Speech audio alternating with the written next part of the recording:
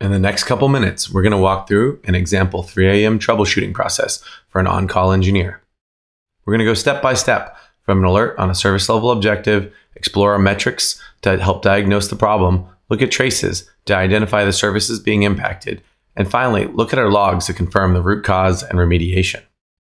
Sumo Logic centralizes information regardless of data stream, so users can focus more on finding and debugging issues rather than translating between logs, metrics, and traces. In this live demo, I'm the on-call engineer for a banking application that runs on Kubernetes and AWS. We've got a payment service that talks to an account service that talks to an RDS database. These services are all mission critical and run at all of our banking locations. It's around 3 a.m. when I see alert emails from Sumo Logic notifying me of an issue with our banking application.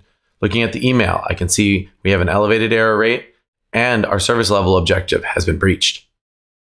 Clicking on the link, I land right into Sumo Logic, centered around the SLO violations in the right time frame. In the dashboard, I can see the error rate history and also some automatically computed outliers, helping me get quick context on the issue.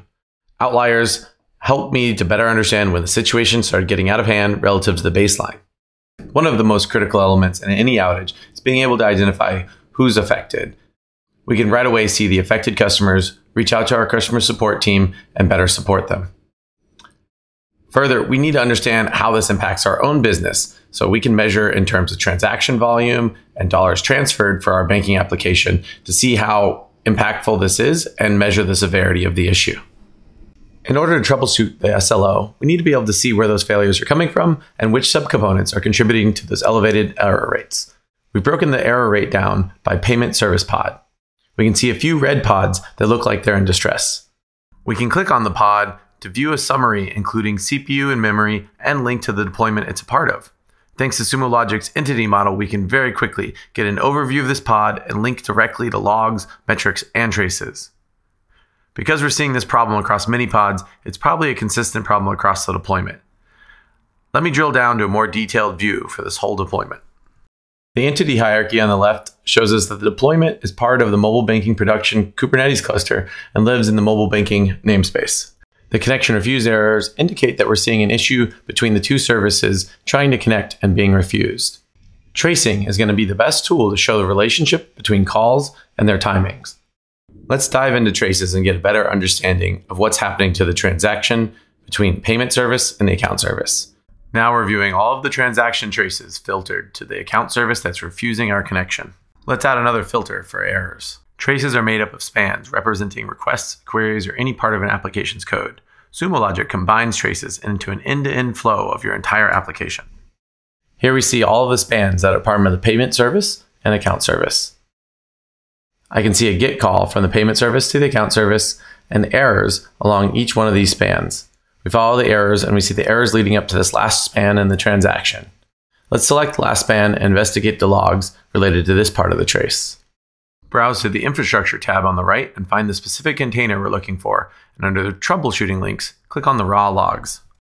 We're in the logs now and we see almost immediately we're running out of connections. The neatly parsed logs show the root cause is too many connections. Sumo automatically extracts the schema from any type of log, so you don't waste any time creating pre-parsing pipelines. Let's use Sumo's log reduce function to simplify thousands of logs by matching patterns. With log reduce, we can see the same error is happening frequently.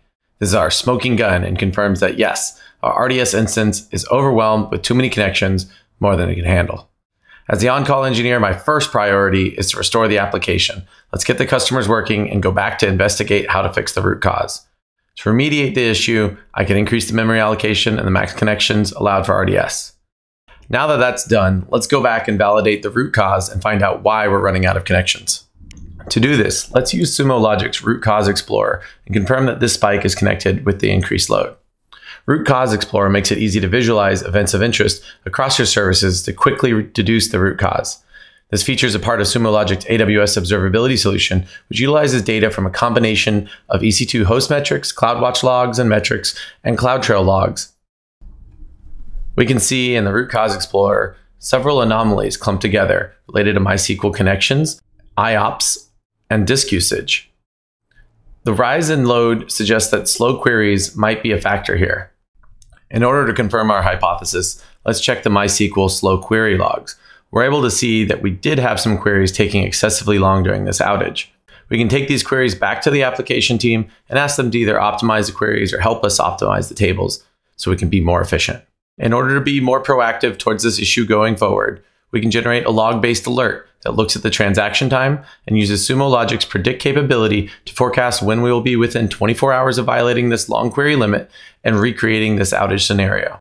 In this demo, we've gone from an alert to a remedial cause to a deeper root cause. We've been able to do it simply by following the signal through and through across logs, metrics, and traces.